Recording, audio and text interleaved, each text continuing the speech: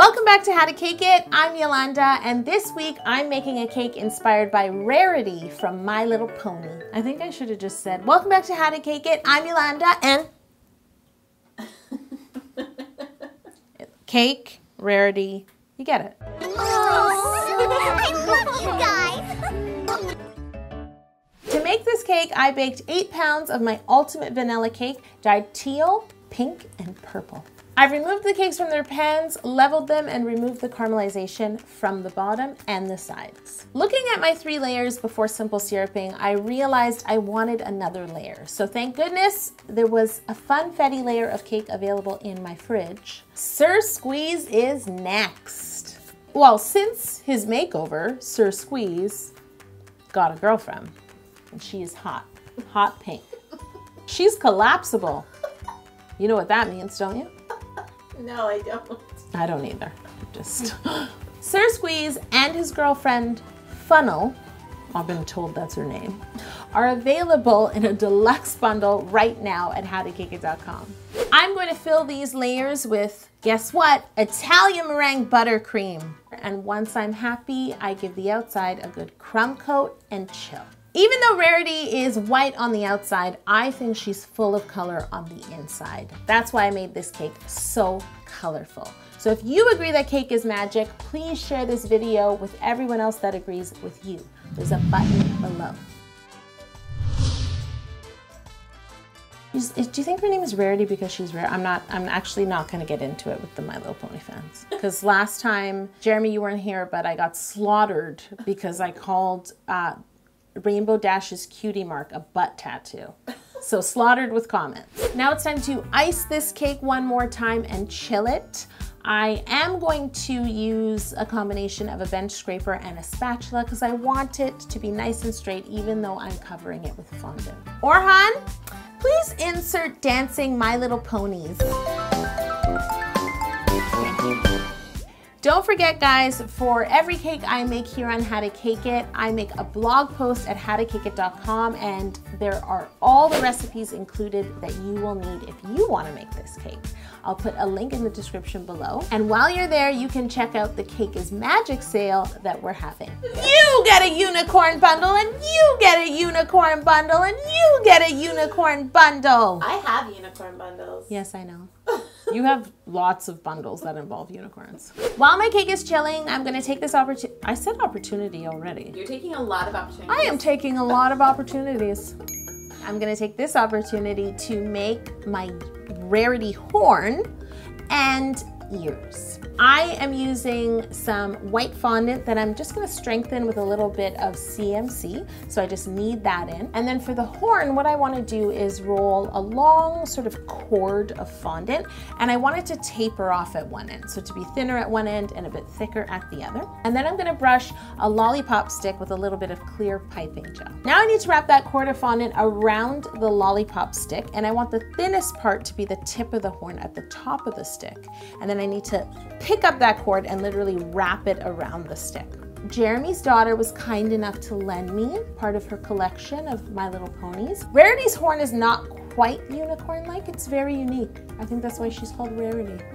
It doesn't have as many, what would you know, coils. I should know that word, I feel. Is this the episode where we were eating seaweed crackers, Jeremy, and there was one attached to the back of my head? Yeah. There was a seaweed cracker, yeah. Okay. I just want to know how it ended up in your ponytail. It's so light, I feel like I have no idea. Like, how did it get to the back of your head? I swear my hair has hands. It's like, so I wanted to make sure to have the same number of coils on my cake as there is on Rarity, or at least on a Rarity doll, I should say. So I didn't want to dry the horn laying down because that means part of it would flatten. So what I did is I took the exposed portion of the lollipop stick and inserted it down into a cake dummy so that the horn could dry upright. Now I need to move on to making her ears, which are quite, she's always listening, that's for sure. To make her ears, I rolled out some more of that white fondant that I had with CMC mixed into it. And then I cut out like an eye shape. You know. Oh, an eye. Yeah. I thought you meant the letter. I was like, no. Yeah, that would really help. Those would be very interesting. Pointy ears, yeah. Like, yeah. And then what I did is I trimmed off one of the pointy ends of the eye and just pinched that together with a lollipop stick down the center. So I want that stick for support, but I need the ears to look like they curve in a little, if you know what I mean. And then I stuck them into the same cake dummy that was holding up the horn to allow them to dry upright as well. Now it's time to cover the whole cake. For this, I'm using white fondant. Once my fondant is rolled out, I pick it up with a French rolling pin and drape it over the cake.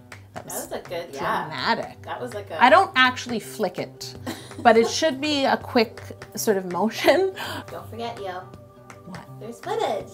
There is footage. What do you think Jeremy's doing here? Now I need to smooth the fondant onto the cake. This can be quite tricky when you're working with cakes that are on the tall side, and that's because the top edge is sort of really volatile. There's a lot of weight and the fondant is pulling itself down. So what you want to do as fast as possible is really work on that top edge.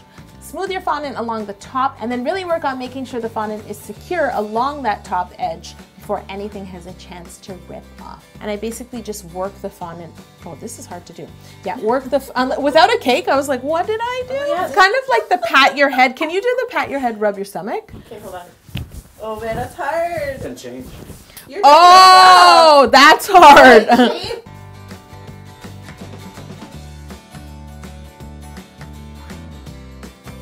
If you do have a little bit of tearing at the top edge of your cake, don't worry. This is really easy to take care of, especially when your cake is white, because you can use royal icing. You don't have to make a fondant paste. Use a little bit of royal icing to touch up the small tears at the top edge of my cake. Now, I can't have a crack in Rarity. No. I will be slaughtered. I haven't met Rarity in real life. I think I've been ousted because of my cutie remark. My butt tattoo. Yeah, my people called her people. They were like, no. I need to make Rarity's cute little face. So I made a template. Yep. Yeah, roll it. How did you know I used a template? Are you making assumptions, Jocelyn? Guess what I didn't use on this cake, Jocelyn? Ivory. Wait till next week, though. Ivory will be back. Rolled out all the appropriate colors in fondant and then cut up my template and used those pieces to cut all of the parts of her eye out of my fondant as well as her mouth.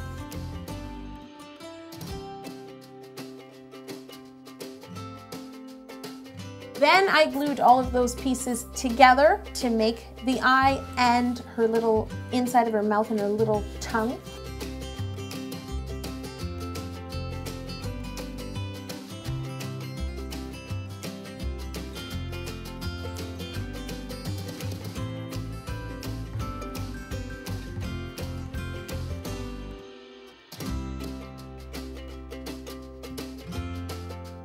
She's very wide-eyed. She's much cuter than what I just did.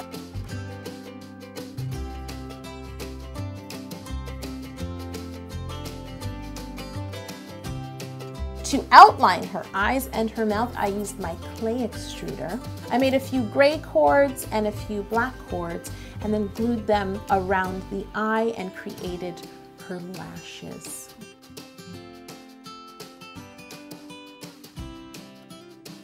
I actually used my template again for her lashes, Jocelyn, because templates are helpful.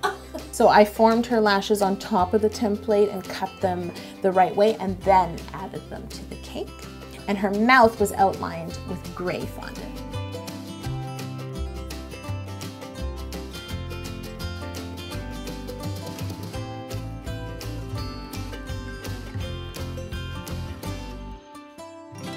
I am now done with Rarity's face.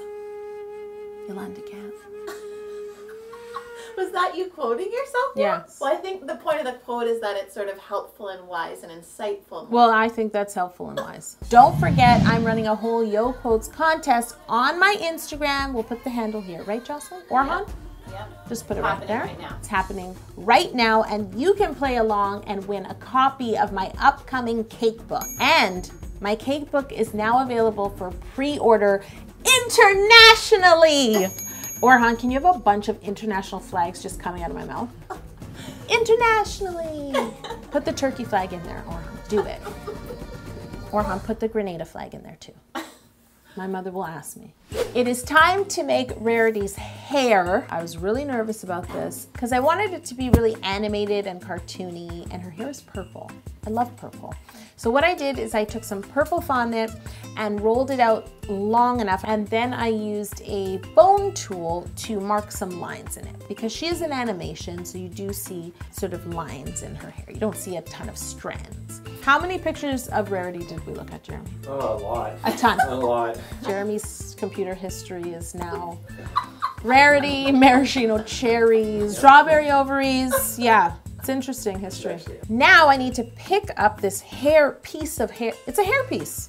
This hair piece I created and put it on one side of her face, and it comes down into her face like this. But it's quite a heavy piece of fondant. So once I get it into place, which I magically do in one shot, I need to use some little lollipop sticks to help it stay in place until it sets.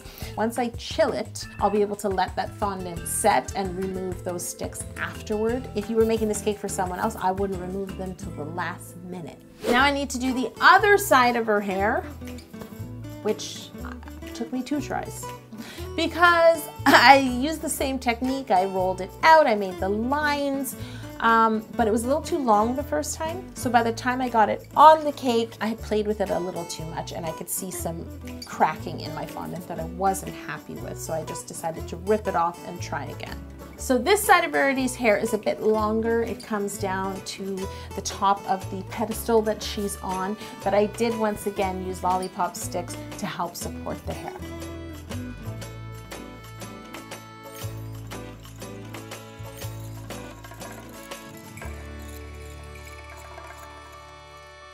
Now I would like to add Rarity's horn and her ears. So I added her horn at the top center of the cake, making sure it was centered between her eyes.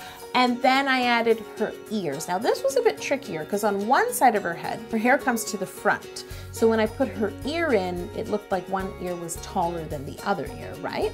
So what I had to do was trim that ear and place it in through the hair so that when I looked at the cake, the ears were the same height. Now I want to add a few more strands of hair just in front and behind that ear that rests on the hair. So I rolled out my remaining purple fondant into 2 smaller bands and placed one in front of the ear and one behind it. And it also came down in a little curl at the bottom. Rarity is my VIP My Little Pony today. I chose Rarity to cake. I know some of you watching are How to Cake It VIPs. The How to Cake It VIPs get an exclusive video sent to them every Monday night with a first look at that week's cake plus some behind the scenes footage. We set up a whole secret YouTube channel just for you VIPs so you can watch these videos. If you want to be a How to Cake It VIP, sign up at howtocakeit.com. It's time for the cutie mark. Because I know what it's called now. I couldn't even make that mistake this time because this cake doesn't have a butt. I used a mold in the shape of a diamond and some fondant with CMC that I had dyed to the right color. And then I just press it into the cavity of the mold and pop it out. To add a little more detail to my diamonds, I just took the tip of my paring knife and made some indents. Because Rarity's diamonds and her cutie mark have indents that go along the side. And once that has dried just a little bit, I then brushed it with a little bit of luster dust just to give it a little bit of oomph. I made quite a few of them because at first I wasn't sure if I was going to do like a band of cutie marks around the bottom, like a pattern, but after she was done, she was just so beautiful. I didn't think she needed all that. So I decided on a cheek tattoo. I mean, a cutie mark on her cheek. I decided to do something I used to do to wedding cakes all the time. I could have like piped a border, but I felt that would be too heavy. So I happened to have a really nice grosgrain ribbon in the appropriate color, and I just wrapped that around the base.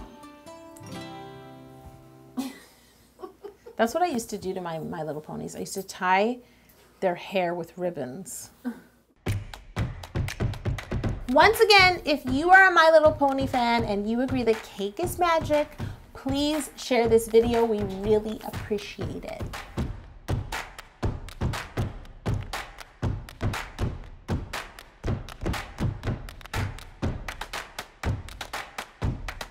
if you want to see more character cakes, including my original My Little Pony cake, Rainbow Dash, there's a playlist right here. And don't forget, guys, please subscribe. Please share this video. There's a button below. Which side of me is it on? All of them. Just keep doing that. Yep. Here. The button.